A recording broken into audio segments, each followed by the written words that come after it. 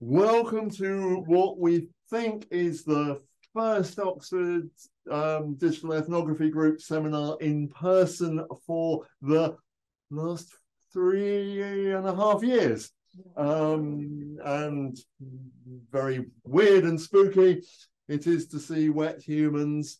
And I hope people online can hear. So before I introduce the speaker, I should point out that in 2 weeks' time, we have another speaker in person, and that will be in 61 Banbury Road in the anthropology department. And it's Dr. Kate Sieck, who is an applied anthropologist working for Toyota. So if you want to learn about how anthropologists work in business, please come along in 2 weeks' time. So this afternoon, I mean, I'm very pleased to introduce John Postill, making his second appearance at a digital ethnography seminar because he was in year 2 of our now reasonably long-running seminar. He's an anthropologist of politics, of alternative politics, and has worked in Spain, Indonesia, Malaysia, and is popping in to see us on his way back from Peru. And I will hand over to John. Thank you. Thanks, David. It's great to be back and that we've overcome the technical issues. Yes, that's the I'm going to aim for 40 minutes, and that's the title there. Whatever works: digital ethnography as a flat methodology. I'll explain the joke later with that term, flat methodology. Okay. How do you move this slide? Seems to be moving. Any idea how to operate the slides? No. The arrows don't seem to be responding. Okay, so let's try clicking on that and then. Yeah. Okay. All right, thanks. Okay. So many of you will have seen the abstract. I draw from 20 years practicing digital ethnography in the UK, Malaysia, Indonesia, Spain, and I say Australia, but that most recent project happened physically in Melbourne, but it was about the Anglosphere. It was an online study, mostly the US and the UK, remotely and online during COVID. And what I do is that I try to appraise this methodology, looking at social movement research, my own research on social movements as the focus. So I'll start by giving a brief overview of digital ethnography as a fuzzy, free-spirited form of qualitative research. By the way, this is all my own take on it, okay? I will be suggesting that this, luckily, is a very idiosyncratic approach, and that there's still, in this day and age, the possibility to do things in quite a creative way, as long as you don't feel too constrained by the anxieties that go with any methodological approach. So then I'll compare 2 projects: the hybrid, i.e. online-offline study of Spain's 15M or Indignados movement in the early 2010s, which then became a similar study in Indonesia. And then a recently completed lurking study of the so-called anti-woke movement. I'm using the term woke, by the way, in a neutral way. And what I will be arguing is for this idea of digital ethnography as a flat methodology that need not elevate any one method, not even participant observation. That comes from my own anthropological background, where we are trained to put participant observation at the heart of what we do. And I'm suggesting, yes, participant observation is great, but we don't always have to do it. And it's not always possible to go to the field, as we saw during COVID and in other cases. So this agnosticism gives researchers, I argue, a license to do whatever works, as long as they can overcome those epistemological and institutional anxieties that go with this seemingly anarchic way of doing things. It's quite difficult to explain sometimes to ethics committees and to colleagues, and of course to political scientists, that we make it up as we go along a lot of the time. A lot of time we don't really know what we're doing, but that's the way we like it. Now, let me start with a short tale of entry. Some years ago, quite a few years ago, 2009, I had a bit of a dead-end job at a university in the north of England, and a friend in London sent me an ad from The Economist saying that the ad had my name on it. Not literally, but it was the perfect fit. They were looking for someone in Barcelona who could do a study of internet activism, who spoke Spanish and possibly some Catalan as well, and who would ask whether the new social media back then, 2009, 2010, whether they're making any significant difference to the work of activists locally in Barcelona. This is Manuel Castell's Internet Center Institute in Barcelona. So I put the kids in front of the Teletubbies, as you did back then, before we knew it was bad. We just thought that we could leave them in front of the telly, and I rushed off an application, and I ended up for 1 year in Barcelona. So that's a center that some of you will be very familiar with, the Internet Institute, which is part of the Open University in Catalonia. So that's the outline.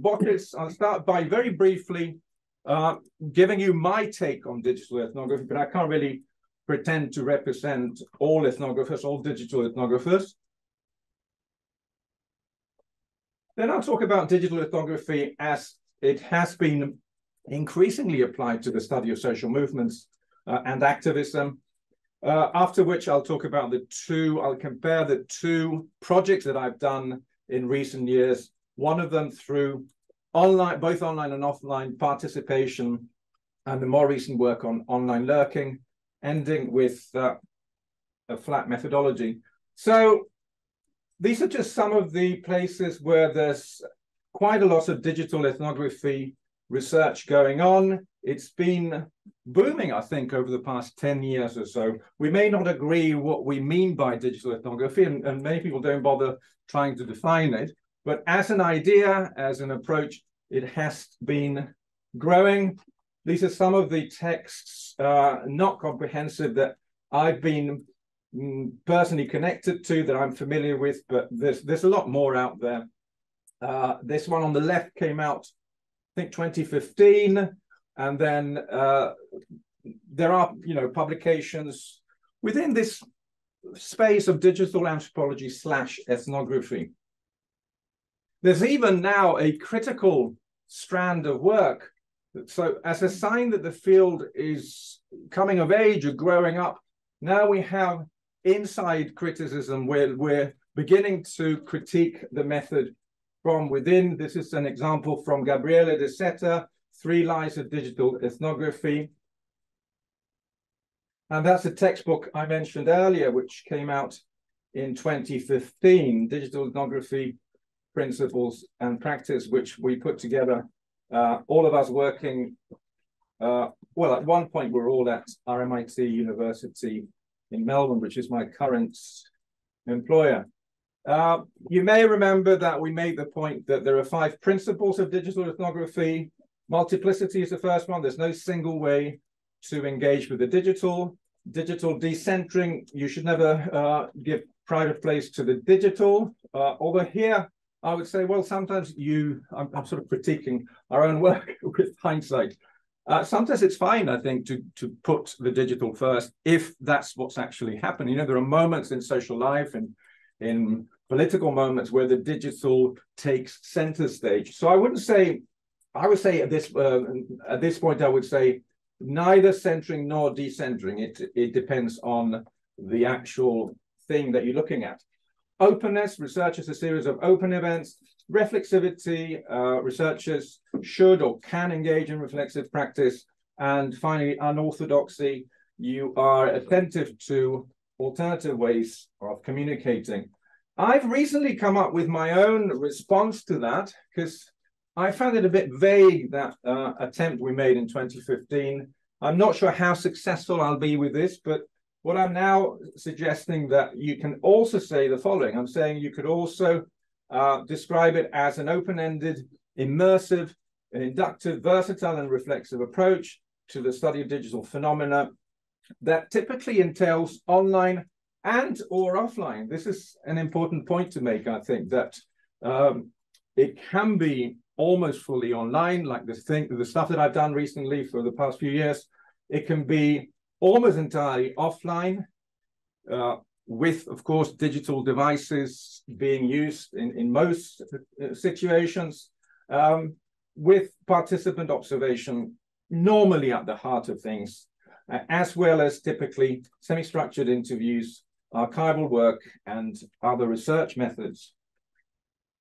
So this is another connection to this field. There's also the subfield of media anthropology. Some of you will be familiar with the e-seminars.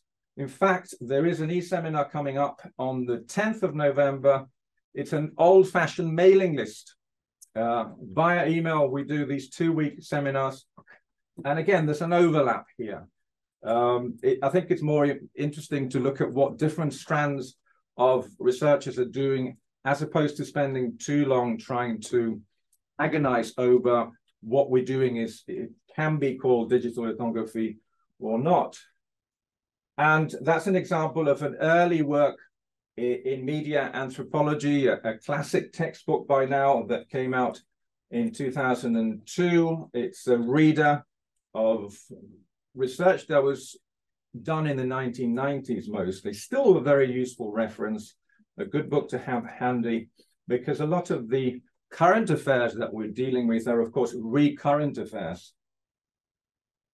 And this came out, oh, you can save 860. I didn't realize that. This came out last year or earlier this year. And this is the one, by the way, we'll be discussing on the 10th. Now, my own trajectory, very briefly, I started off doing media anthropology through long-term field work in East Malaysia, in Sarawak, among the Iban, an indigenous group in Malaysia. And that was radio and television. That research was 95 to 97. That was 18 months of field work, which nowadays is not that easy to have all that time. And that was radio and TV. To what extent radio and TV contributed to the building of not a national identity. I was more interested in the idea of a national culture in a country as new as Malaysia, that, as you may know, was created in 1963, and then Singapore pulled out in 65. It's a very recent arrangement. Then I moved with my colleague Birgit Breuschler. We moved to this question of theorizing media and practice as an edited volume. And after that, in 2011, I shifted towards the study of the internet. So like many others, I think many academics of my generation, who work within media and communication, we started with the older media, and many of us ended up looking at the newer media, but carrying that legacy of having studied the older media. That's the textbook I mentioned earlier, Digital Ethnography, 2015. In 2018, and I think that's what I talked about last time I was here, my early work on nerd politics, and now the one that's coming out next year in March, it's a study of the so-called anti-woke movement, where I'm trying to look at things in a very suspiciously sounding positivistic way. I'm just asking about cause and effect. I'm asking about what effects digital practices have in the making of a new mediated world. I'm asking whether it's possible to study causality as an ethnographer. And the answer is I'm not sure yet. I think it might be too late to, it will be too late to rewrite the book, but it is a very challenging thing to try and demonstrate, of course, that podcasting or YouTubing have tangible effects that you can actually study.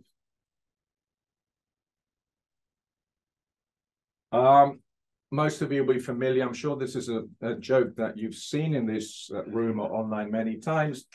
This suspicion that anthropologists who do online stuff are not really doing serious work. My field work lacks anything approaching coherent methodology. Ethnography is like jazz. I quite like that one. Actually, I find this made quite, I don't see it, I don't know why they're making fun of us. So this idea that digital ethnography is just killing time online, there is something to be said about that. You do end up killing a lot of time, and you don't separate it from other things that you do online. It's especially during COVID, most of us were stuck at home. Especially, well, Melbourne was the best example where we had a very long lockdown, and while you're doing other stuff online, for a topic like mine, the online culture wars, it was impossible to separate your personal consumption of content from the culture wars. So very briefly, what do we know about digital ethnography and social movements? Well, we have quite a number of studies by now. This exploratory, big data, skeptical spirit of digital ethnography is nicely captured in an article by Wang and Liu that came out in 2021 on the social media practices of Chinese feminists and lawyers. These authors suggest that, I quote, qualitative methods such as participant observation, in-depth interviews, and textual analysis can provide thick descriptions of, and deep localized knowledge of social processes that go far beyond the sketches of big data. I remember a moment a few years ago when there was a bit of a moral panic within the small field of digital anthropology, digital ethnography, where a lot of us felt, oh, maybe I should finally start learning some of that technology stuff. I should start learning more of the quantitative big data thing. I think, David, actually, you were a pioneer and you did a lot of that. But some of us, I suppose, resisted. And we said, well, I'll just do what I've always done. That resistance to change can have its benefits, because then you end up with a more diverse field. If all of us had decided, you know, let's do mixed methodology, let's integrate algorithms and AI and everything else. But I'm happy to discuss this. I think this might come up in the discussion. To what extent do we have to learn AI and all that stuff? I've never learned any of that. I do feel a bit embarrassed to confess that, as I'll mention in a moment, I still use the same old-fashioned methods of sometimes pen and paper, these Microsoft folders with Word documents. I've never used, this is, maybe I've never confessed this publicly, I've never used any of those ethnographic software packages, but I'm not suggesting you shouldn't. I'm just saying that it works for me. So far, I've managed to be able to do quite a lot, and I'll explain in a moment how that works. So in the social movements field, when I was in Barcelona, this idea by Manuel Castells of the network society and the importance of studying networks was very important. And we had quite a number of activist researchers who were combining their internet research with the idea of the network society, and they were doing social network analysis. That was critiqued by some of us. I was always a bit dubious of the idea that we now have to concentrate on looking at networks. There's critical work by the anthropologist Veronica Barassi. Others have critiqued this idea of the network society, or of trying to quantify perhaps excessively through social network analysis. There's also, if you remember, early 2010s, this rise of, in the study of hashtag ethnographies. We had quite a number of hashtag ethnographies people like Moyleman and Bushell, and the people looking at the Occupy movement, Bonilla and Rosa. A number of other colleagues have been working on hashtag ethnographies. Many of us have been discussing the hybrid nature of this kind of research in different ways, how the online and the offline is articulated or not, digital versus non-digital practices. So hybridity has been one of those words that keep coming back. Emiliano Trere, for example, the social movement scholar, has a book where he talks about a number of different forms of hybridity.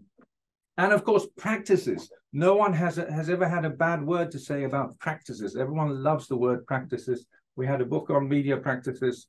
One or two people have said bad things about practices, but virtually all of us ethnographers, we love the idea of looking at media practices, digital practices. And I think what I found writing this recent book is that you can end up being a little bit too practice-centric. If everything is about practices, sometimes you end up forgetting norms, actions, artifacts, things that are not practices. I prefer to approach it with a rather eclectic or agnostic view of ontology of the social things out there. I prefer not to decide beforehand whether practices will turn out to be more important than norms, or whether institutions will be more important. So as you can imagine, this open-endedness can be quite frustrating at times when you don't really know what to focus on. What's the solution to that? You follow, you decide who you're following, you decide who you're studying. You decide, well, I'm not going to do all types of nerds, I'm just going to do techno-political nerds, which is what I did in the end. I decided to focus on digital rights activists in Barcelona and Indonesia. So to me, ethnography, but again, this is my own personal take, is more often than not ends up being about deciding what group of people or what category, but normally what group network of people you are studying, without falling for the allure of network society ideas and so on. So let's move very quickly to the first example, my study of Spain's Indignados movement in Barcelona. This was 2010, 2011, but I followed up online and remotely over the years. It took quite a few years to get the study done. Back then in 2010, when I landed in Spain, there was a very strong economic recession. This was soon after the global financial crisis and the housing crisis in some countries that affected the Spanish economy really badly, very high unemployment, especially young people in some places, 50%, 60% unemployment. And no one expected the Spanish Revolution. It came as a surprise that Spanish people would come out and emulate their counterparts in the Arab world. If you remember, the Arab Spring was in late December 2010 and early 2011. And when I was doing my research there, the digital rights activists were looking at what was happening in Tunisia and Egypt. And I was very fortunate to be part of the discussions where they came up with the idea of this real democracy now. Some of the slogans were discussed in techno-political circles, and then they went mainstream, both online and offline. These were some of the activists I was working with in Barcelona during that time, 2010, 2011, from a group that specialized in internet rights, copyright, that sort of study.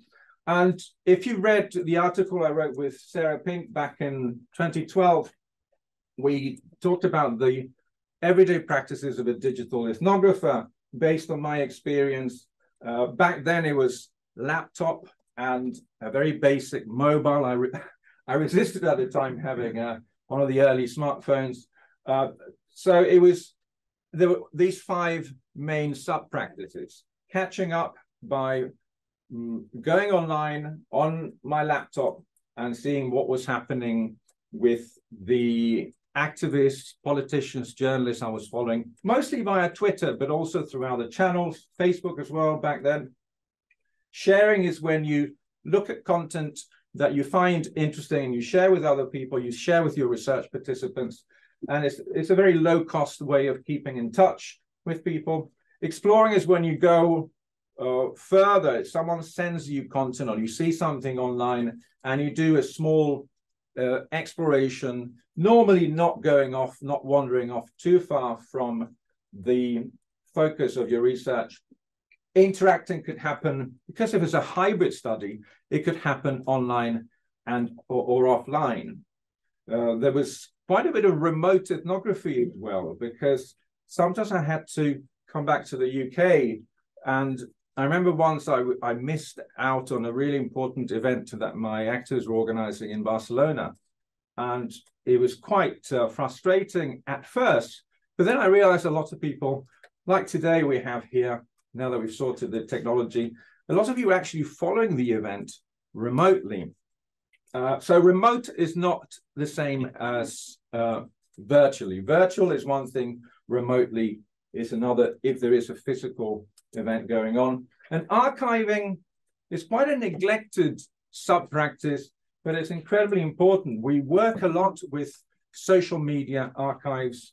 We work a lot with posts that were left there online. And yeah, there is lots of information, but depending on the field you're looking at, there's generally more than enough redundancy of content for you to gain an idea of what happened during that event. So that was one example of one attempt at mapping the social media landscape back then in 2011. This, I think, a French author put Facebook and Google in the middle. But in the case of the indignados I was working with, it was Twitter that was really at the heart of what Chadwick calls a hybrid media system. And it's the same to this day. The anti-wokes I've been researching, the culture warriors I've been looking at, mostly in the US and the UK. Twitter is incredibly central. X today, it's still that hub where journalists, activists, academics, others, they go there to keep up with what's happening and share content. So this is an example of the offline research where it's offline, but it's also hybrid. A lot of people are there connecting. This is a meeting of the free culture activists. And that led to the occupation of squares in 2011, after which the movement devolved into the neighborhoods. When they left the squares, they went, one of the places they went in addition to the internet was local neighborhoods. Right, so that was my hybrid study in the past. What I didn't really anticipate was that I'd be doing that. My next research project, long-term research project, would be almost entirely online. I spent, I don't even know how long I've spent. I'm not entirely sure when I started this project, because it was an undeclared project, something that emerged organically from following some of these characters online. Jordan Peterson, Sam Harris, Joe Rogan, people like that. I had, many years ago, I'd been looking at the new atheist movement. Like many men my age, for some reason, somehow we not for any theological insights. There was very little new you could learn from the new atheist movement, but I found it quite entertaining at the time. Richard Dawkins, Chris Hitchens, people like that were quite entertaining.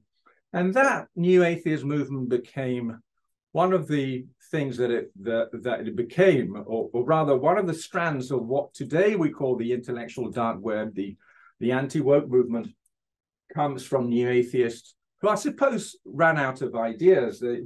How many years can you bang on about the most probable fact that there is no God. It seems highly likely, I think, that there is no God.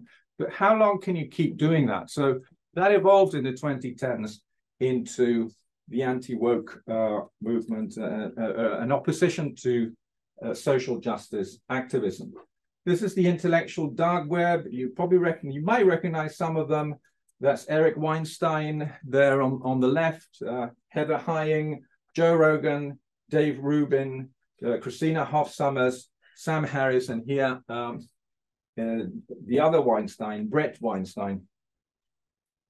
This name, the intellectual dark web, was a moniker given to, well, it was Eric actually there on the left who came up with this label, and then it took off via the New York Times. Barry Weiss in the New York Times in 2018 wrote an essay that gained quite a lot of traction back then. Now, I call it a flat methodology, partly because it happened out of my flat in Melbourne. It's not exactly a flat, but the joke wouldn't work. It was during COVID that I really started working on this project, that I realized this could turn into something. And there was no funding, self-funded. And I also call it whatever works. I call it a flat methodology because, as I said earlier, I don't want to elevate participant observation. I suppose in a way it's a way of justifying that I stayed at home instead of doing the hard work of going off to the field. But I want to suggest that it's not the end of the world. There is a lot you can do if you're stuck at home. And I seriously don't think my more recent work is any worse than the stuff that I did when I went offline. I don't think they are. I think they're comparable. I don't think, to me, it's about the materials that you collect. To me, it's about becoming not so much a content creator as a content collector. You collect stuff left, right, and center, almost obsessively. You build up piles of materials, tweets, news media articles, podcasts, anything you can get hold of. You pile it out, you put it in folders. And that's it. We could stop the talk there. That's really what it boils down to, collecting stuff.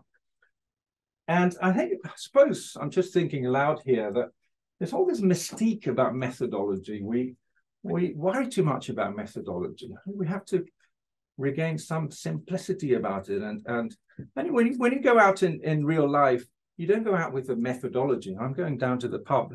What's my methodology? Well, I do think about methodology. But normal people don't go out there in social life with a methodology. And ethnography should be very natural, should be very close to what we do anyway.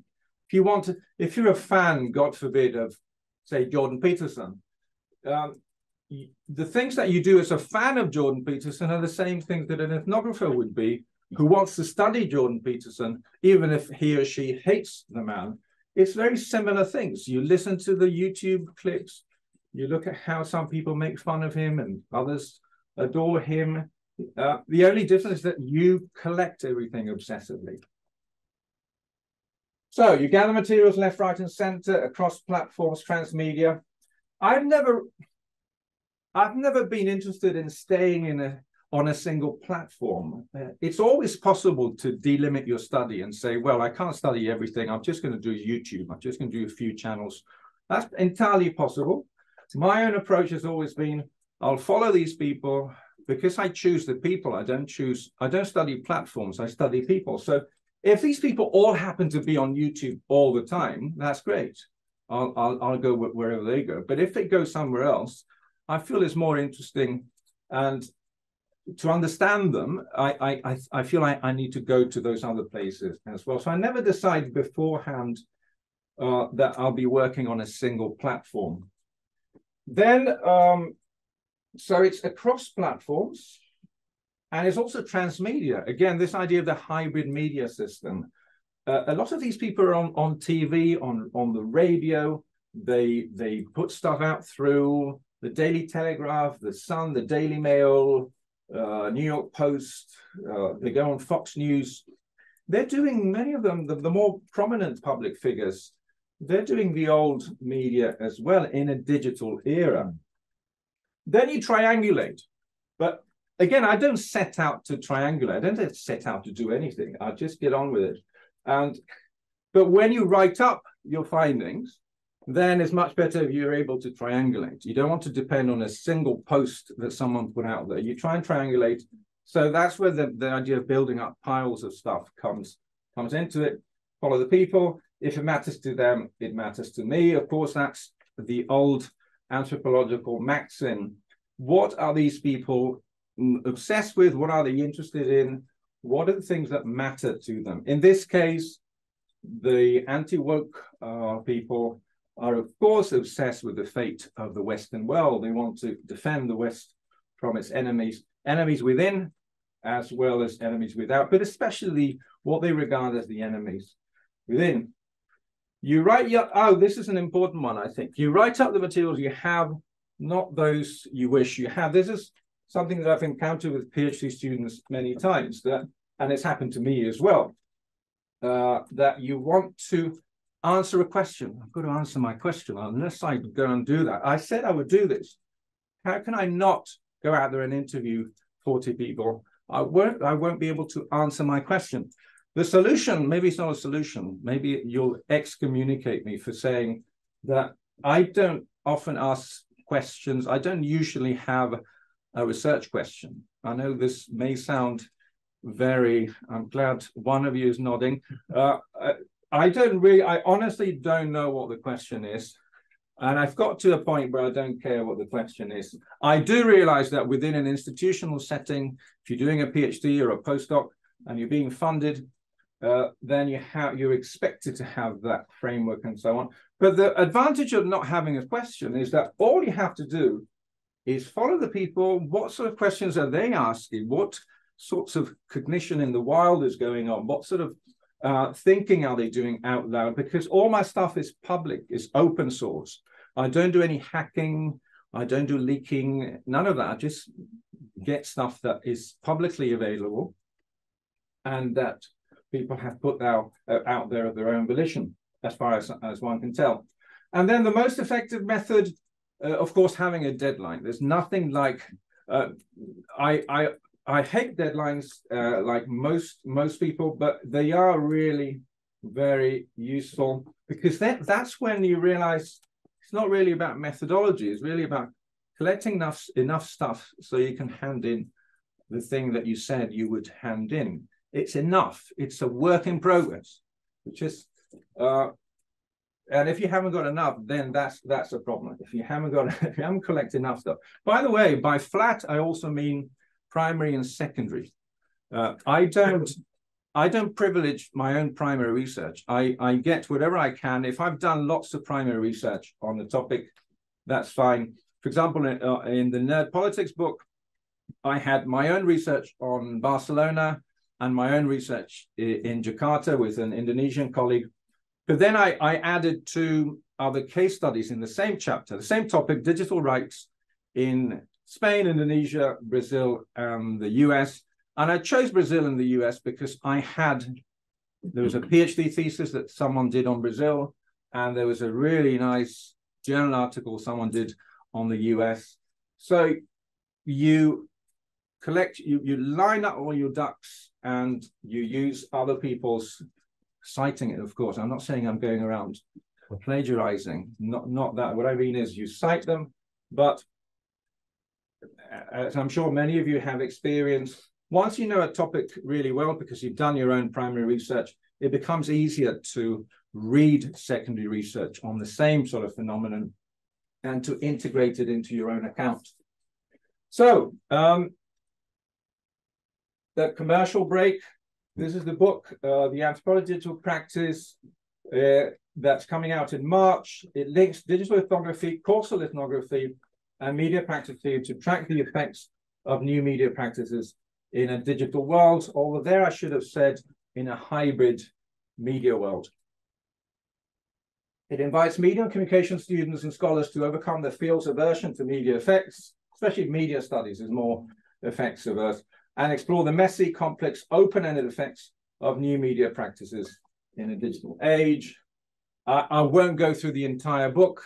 Don't worry, I'll just give you a very brief not summary, I'll just mention some of the things that are in there.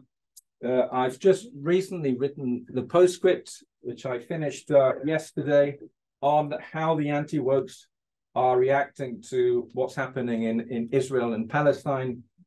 In some cases, quite predictably, but in others, they're reacting in unanticipated things, that in ways that I wouldn't have anticipated. So what I'm doing is that I start by discussing so-called woke politics or social justice activism, then an introduction to the anti-woke, some of the people I mentioned earlier. Of course, that chapter 4 is a play on Apadirai's social life of things. How can we study social things, especially media things, media practices, media norms, and so on? How can we study the really messy, complex causality? The answer is you try and identify the more significant media things that that seem to be shaping a political process. To give you a quick example, there was a conflict on a US campus on Evergreen State College in 2017 involving Brett Weinstein, the guy who was here, who is a Bernie Sanders voter, an Occupy movement guy, who got into trouble because he decided not to agree to be absent from campus on a day reserved for people of color. There was a new tradition was initiated that year in 2017 where white people were asked not to be on campus that day. And he disagreed with that. He became famous / infamous. And it all started with an email. It all started, well, a series of emails, university emails. And we know this from organizations. Some of the scandals, the leaks that happen out of organizations often happen with email. So I didn't go out there to study email. Well, I didn't stay at home to study email, but it was via this email discussion and the email that guy, that academic sent, that was blasphemous to the other camp, that things really kicked off. Then there was social media. The guy went on TV. He went on Fox News to talk to Tucker Carlson. It escalated from there.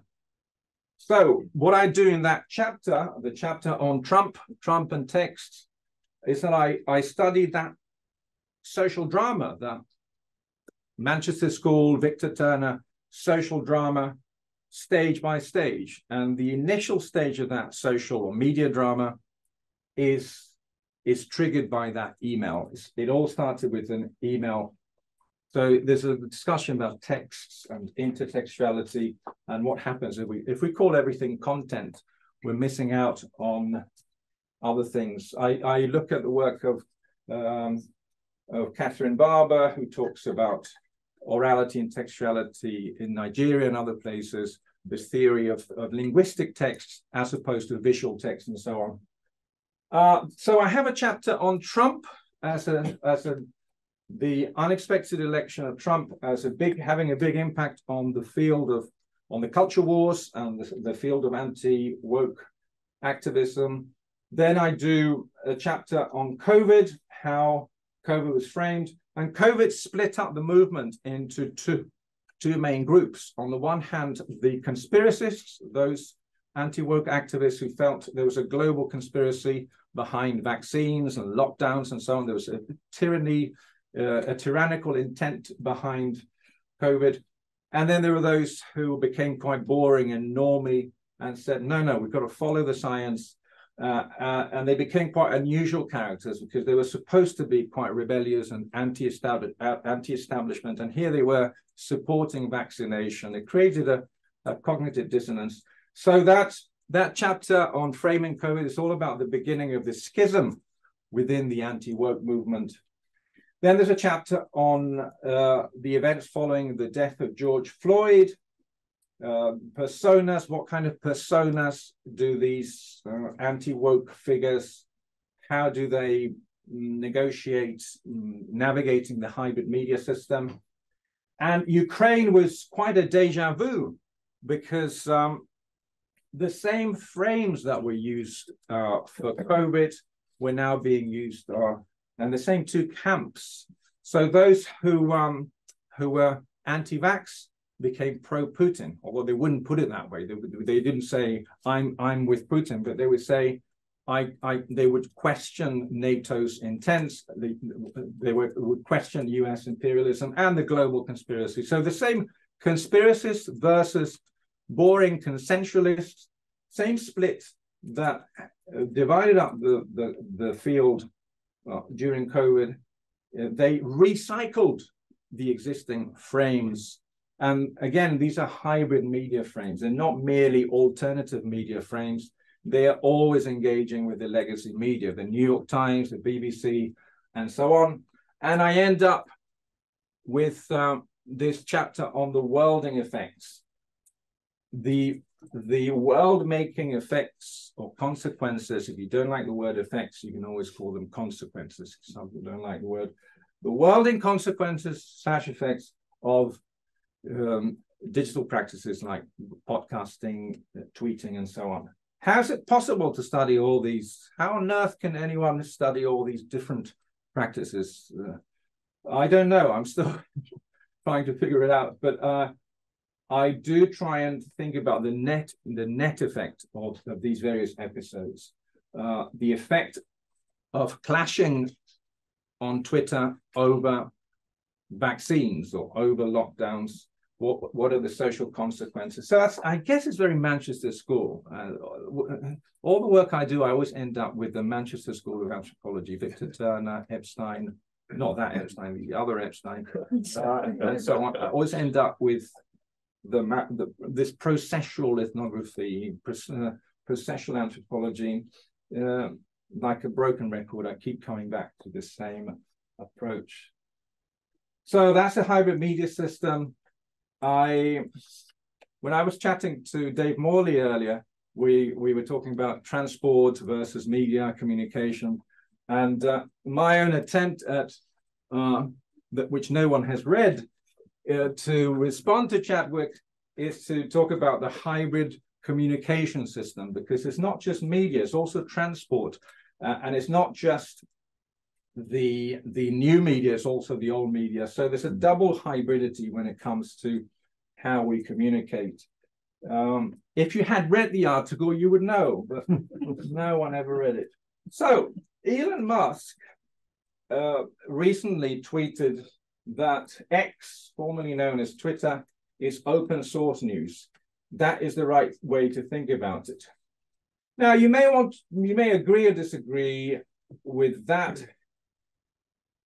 The reason I don't normally like what Elon puts out there, but what caught my attention is that the type of public anthropology or online ethnography that I'm practicing for quite a few years now, very much based on this open source idea that you don't go out there and do your own interviews. You look at how your own research subjects, participants, how they interview one another. So a podcast, looking at a podcast or a YouTube channel is incredible. I much prefer that. I mean, I could always try and interview some of these people, but I don't think I need to. I really don't think I need to interview Joe Rogan. There are thousands of hours with the most famous podcaster in the world. I prefer those interviews, but there's a terrible confession for an anthropologist to make. You're not supposed to say that, but I prefer when they interview each other, and it saves you time and you get to know them better, as opposed to you stumbling in there and say, oh, Joe, tell me, you're from Texas, are you? No. So I prefer that. And then for all the nerds, you can learn so much from all the nerds, all the experts who know everything Jordan Peterson ever said, or who hate J.K. Rowling and have collected all these receipts. All these nerds are incredibly valuable. And they know a lot more than I do about their particular hero. My job is just to try and see the big picture, try and understand what the hell is going on. So it's not open source research in the way that Bellingcat mean. Bellingcat, as most of you will know, do this, they triangulate, they ask citizens to try and work out through photography and video footage and so on, for example, who downed that Malaysian Airlines aircraft some years ago. So it's detective work. I think the difference is that, at least the way I do ethnography, is that I'm not really a detective. I'm not really trying to do a whodunit. There's no whodunit, because you don't even know what you're looking at. You're just following people's work, trying to understand who these people are.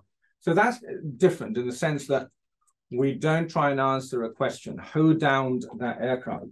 But the similarity is that you also rely on empirical evidence that will help you understand who did what when, the classic idea of who did what when, and with what consequences. In my case, the world in consequences, how this anti-work world came into being within a few years, within 5 or 6 years.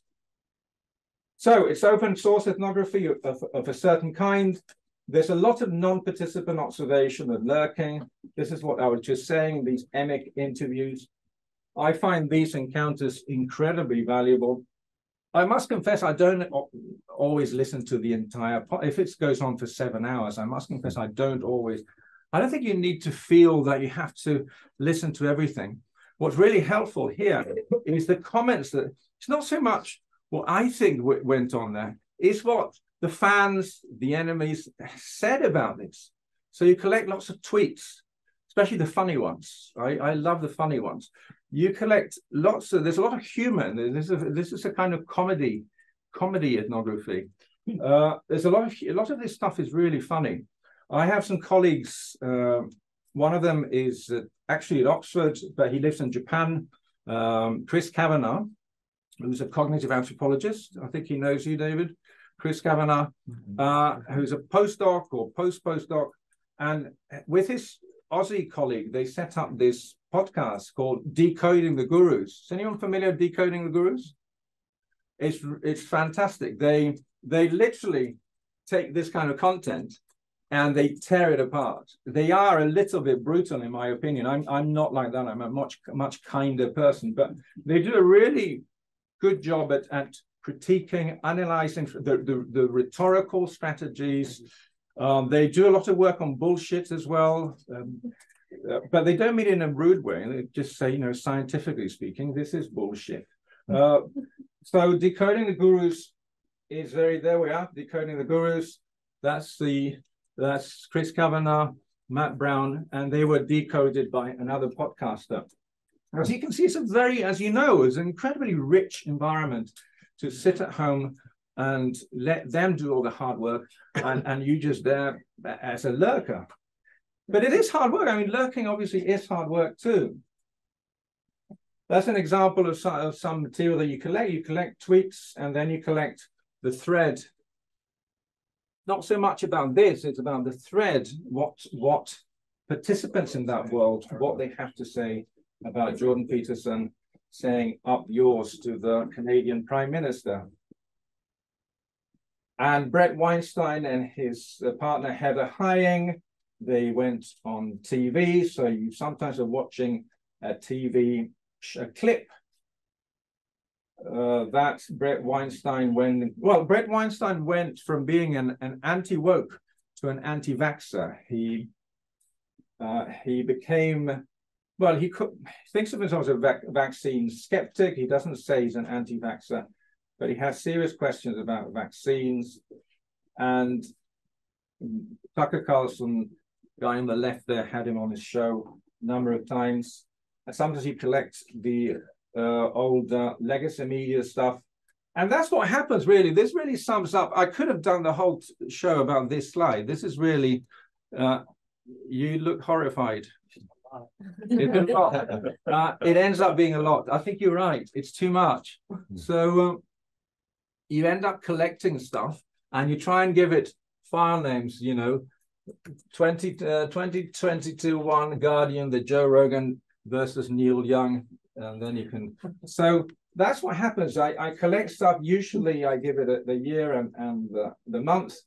And then hopefully I'll remember vaguely what's in there, but then you do have to do the hard work of going back, and then you take notes. It's like going to a lecture. You don't write down everything. I don't do any coding. I don't bother with coding or any of that. I just take notes.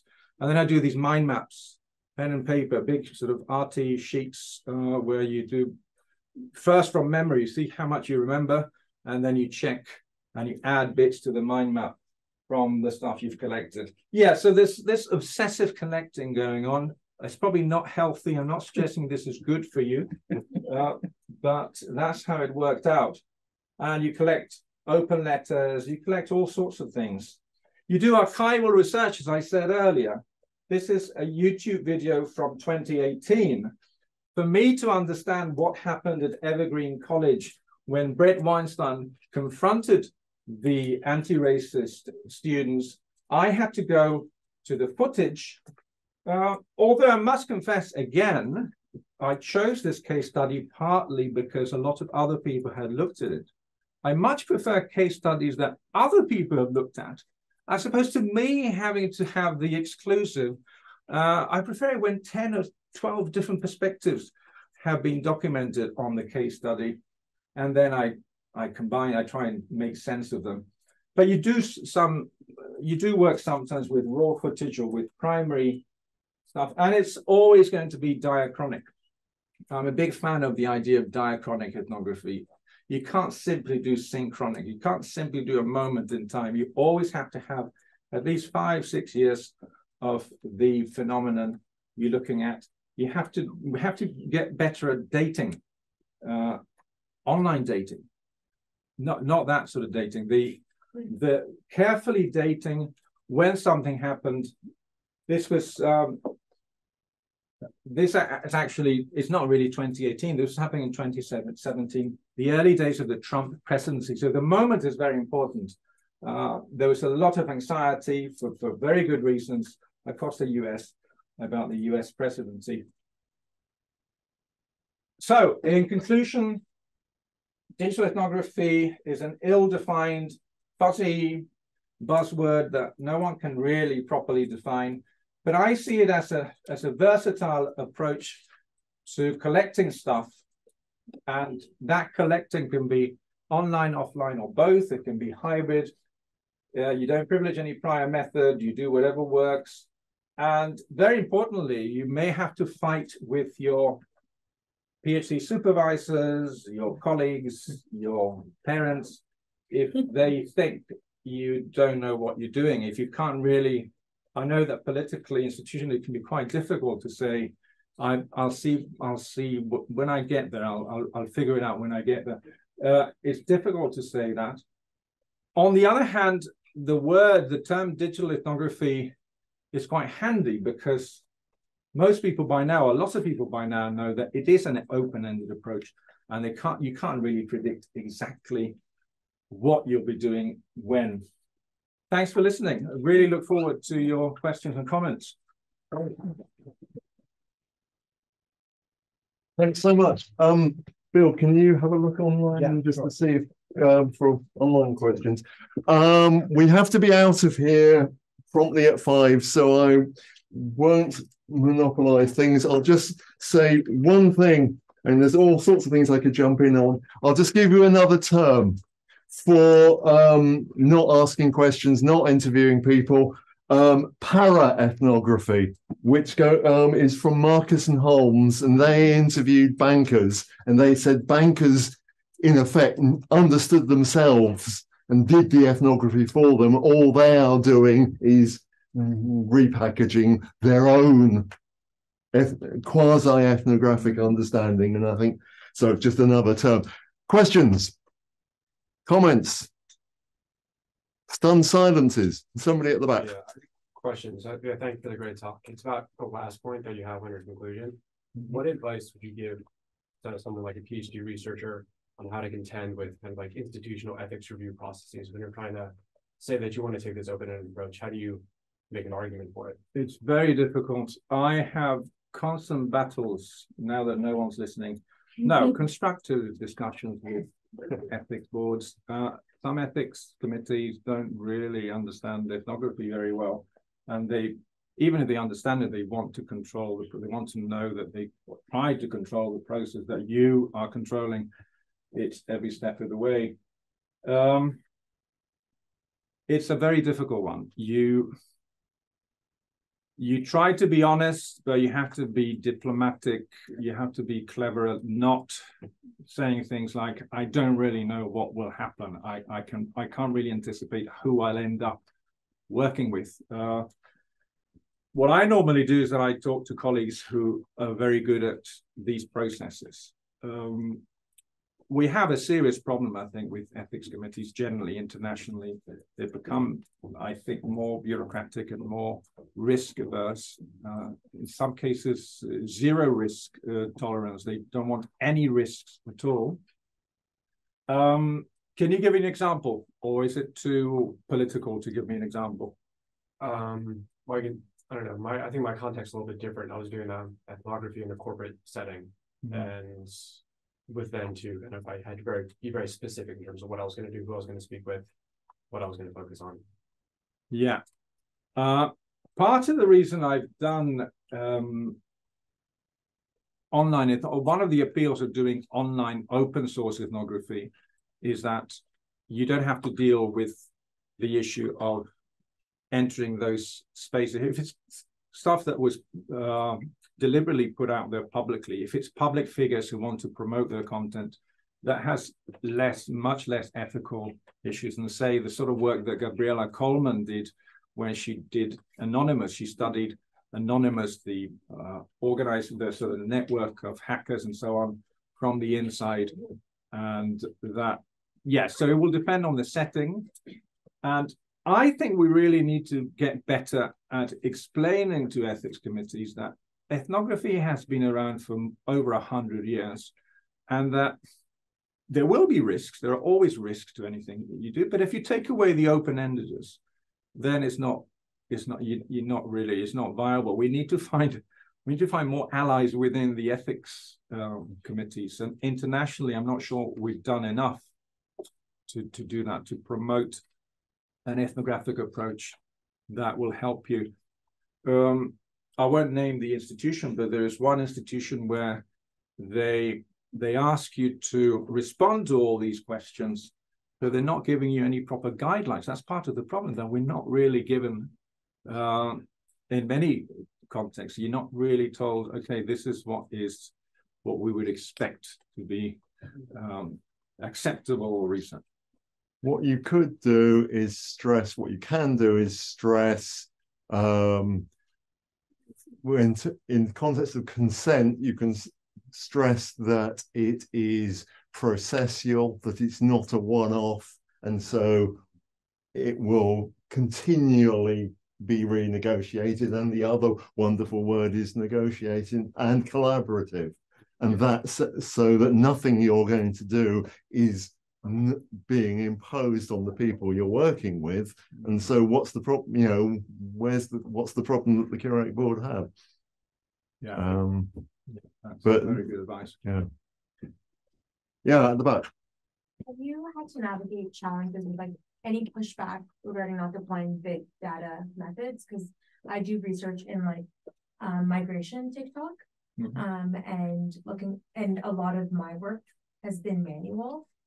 And I feel pressure to engage with those big data methods, but I also think that you lose a lot of nuance in the context of the work that I'm doing.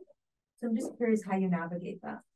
Yeah, luckily I haven't had a lot of problem with that, but there are expectations that, yes, it depends on the audience. Institutionally, I haven't had that problem. And because this is self-funded anyway, that made things easier. Now, it goes back to the comment I made about ethics, that we have to continue to argue our case. We have to demonstrate by referring to the existing. It's very important to refer to the work that's been done. Say, look, this work was done on this online study was done. They used ethnographic methods. It was published. It showed A, B, and C. So the more you can demonstrate with good empirical examples that this approach works and that not everyone needs to do big data. For example, you could say, well, we need a diversity of approaches. Not everything has to be either mixed methodology or quantitative. And Lisa Pierce, Lisa Pierce, the qualitative study of anomalous cases. So it's basically look at the outliers. So you can use big data to identify what the outliers are, and then qualitative research on the outliers. I can give you the reference. I try to stay away from all that. I try not to. I'm tempted to collaborate with colleagues who are working with big data. But then I look at all the stuff, as you saw earlier, all the stuff I've collected, and I say, well, do I need any more quantity? So when we say qualitative, we forget that we end up with piles of stuff. The only difference is that we don't use numbers, but we do in some respects, because we do use small numbers. We say, well, I've got 3 or 4 case studies as opposed to one. One case study, yeah, it's fine, but if you have 3 or 4. So we work a lot with those small numbers. Have we got anybody online? I haven't seen any yet. Okay, there's someone. Oh, right, hi. I was wondering, you mentioned multiple times that you research people, so you choose some people. How do you choose them? Because there are so many people that fall into those categories when you're doing online research. How did you select who you're focusing on? Very good question. I don't really know, if I'm being perfectly frank. With this particular project, I had complete freedom, which has its problems, because then who do you focus on? I suppose at some point intellectual dark web article by Barry Weiss in the New York Times, that was very helpful to me and a lot of other people. So now we could place certain individuals and say, okay, so if these are supposed to be the core group, the core anti-wokes, and a few others, Jordan Peterson, a few others, I think I'll concentrate on these. So you find, both what I've always done in my research, whether online or offline, you find clusters, you find stuff that's going on with a certain group of people, and they say, oh, there is a concentration of activity going on there. And then within that, you start looking at different individuals or persons, as we prefer to call them, and you then follow them on Twitter or wherever they are, newsletters, and if it's offline, you try and go to, it's all about regularity, try and going back again and again to the same people. You've basically described social network analysis without using the phrase. Oh no, that's what I'd say. That's what I feared. But the difference is that I don't do any analysis. I don't sit down and analyze anything. I just write up stuff. So there's a deadline. Writing is analysis. Yeah, but what I mean is that it's not, I don't do any formal analysis. I suppose that's what I'm trying to say. Yeah, I know. There's no formal analysis. All you do is that you work with what you've got. Is a little bit messy, and somebody else wouldn't be able to, if I showed my early, just like when you're writing an early draft or something, it doesn't seem to make much sense. But I think I try to avoid the formals. I prefer the informal economy of doing this sort of stuff. But to what extent do you have to be transparent about your reasoning into choosing those people? Because if you're not writing up and publishing the network analysis that you didn't do, how do you justify to the reader or your... That's a good point. In this case, the way I justified it was to identify 4 key events in the life course of this particular social space, the so-called anti-woke public figures. So by choosing those 4 events, that solved the problem for me, because then the first one, the Evergreen State College, it had to be Bret Weinstein, it had to be Heather Heying, it had to be Tucker Carlson. I didn't choose them, the event chose them for me. So one way to do this through the event, the more. And I always somehow end up studying events, dramas, conflicts, I'm not sure why. Again, this is all incredibly idiosyncratic. I'm not trying to present this as a prescriptive thing, the right way of doing it. It's just what I've ended It's up. Max Gluckman, like you're saying. I mean, that's the one Manchester school person you haven't mentioned is Max Gluckman. So put in a plug for him. 1943, the opening of a bridge in Nyasaland. I should have mentioned Gluckman. Yeah, Gluckman and Turner and so on. I spend a lot of my time in these seminars saying how important the old stuff is for the study of the shock of the shock of the old. If you don't know that book. By David Edgerton, thank you. Yeah. Somebody else had raised their hand. Oh, we've got two. Yes. You. I'm trying to study about attitude of Indonesians or suicide in social media. But then from our discussion before, it seems that I need to do some I can do a formal social media analysis to cluster which person that becomes like the important figure in terms of it, and then I can do the qualitative one. Would that be correct? I think that if it works for you, I think that's fine. I think David might be better qualified to talk to that. But yes, I always find that in my own research, I always start with some kind of mapping. In my case, it's a very sort of hand-drawn, low-tech mapping. But yeah, any kind of mapping that you can do without falling, I would say, without making it too rigid, without worrying too much about, have I got this exactly right? Am I nailing this? Because social life is too fluid for that. Social network analysis, in my experience, ends up being it often becomes a bit too static. It's a snapshot, and the snapshot is fine. But perhaps it's a good idea to do several snapshots of network at different points in time. That could be helpful. But I haven't done any social network analysis formally. Okay. Yes. Is there any time spent issues in conducting ethnography on past events? Like, is there any ideal length of time from the event that has already passed to the time when the ethnography must be done? Because I'm doing my PhD in also 2017 Indonesian Islamic cyber activism, and I was thinking of doing ethnography, but then I canceled my plan and I end up doing the network analysis in combination with discourse analysis, and I started to regret my decision. Yeah, like it's so complicated. But I was just wondering, like, is there any ideal time of when we should start doing ethnography because of the event might have already passed? It depends on what you mean by ethnography. The way I look at ethnography is just any collection of materials that you write up on a given human group. So I don't think there's any, the question here is the quality and quantity of materials you'll be able to collect within the time you have as a researcher.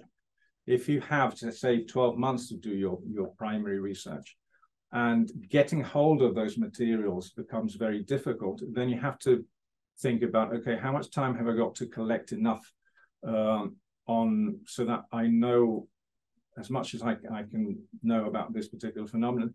I suppose the problem is that the word ethnography seems to suggest in real time, something that you do, here and now. But I see ethnography as being equally about something you can do at a distance, and something you can do about the past. You can do this, you use that term para-ethnography, but you can do a kind of historical ethnography as well. You can use this ethnographic spirit of the emic perspective. It's all about their own perspective. And of course, there's ethno-historical work. You could do an ethno-history, how the group itself, how group members themselves talk about their own history. That can be part of it as well. And too close to the event, of course, people may not understand themselves what's going on, which later they may come to, well, maybe change their mind, or just their understanding may shift. So I really, I don't think there is an ideal term, but just following the seriously historical reference is Carlo Ginzburg, and things like The Cheese and the Worm. So kind of a historian studying a heretic during the what do you call it, the Inquisition. And of course you can't talk to anyone because they're all several hundred years dead. But it's a very similar spirit. Yeah. It's this, as you say, the spirit of ethnography. But yeah. Okay, one more. And we'll have to make this last. Oh yeah. I'm a data scientist, and I had a question, like what kinds of like big data projects do you think would be interesting to do with like the intellectual dark web or other online subcultures? Good question. I don't know enough about big data, but yes, I wish. Actually, this came up in Cologne at Cologne University a couple of months ago. I think somebody asked me, so are you against big data? What about combining big data? I think an ethnographic approach is one of the advantages of ethnography is that it's compatible with any other approach. Ethnographers, we accept everything. If someone is a big data specialist and they want to work with an ethnographer, I think that's incredibly compatible. But I don't really know, I haven't looked at big data other than in passing. I don't really know enough about big data. And I'd say identify the outliers for me to go and look at in detail as a way of, because the outliers illuminate the norm. It's exactly turning the usual instincts of a data scientist on their head, that you can learn more. There are more ways of being normal than there are of being abnormal. It's also turning Tolstoy on his head. There's an example of that, of outliers, in an activist in America called Chris Rufo, who's very close to Ron DeSantis, the governor of Florida. And he's got into trouble with the other so-called anti-woke because he's too much of an activist and he wants to do things, change things. So he's an outlier in the sense that all the others, the mainstream anti-wokes, they say, well, you know, we have to have these conversations. There's this old divide between talking and acting, and that, so you can study that person, and it helps you understand the more central characters. Okay, I think we must wrap up here. So can we thank John again?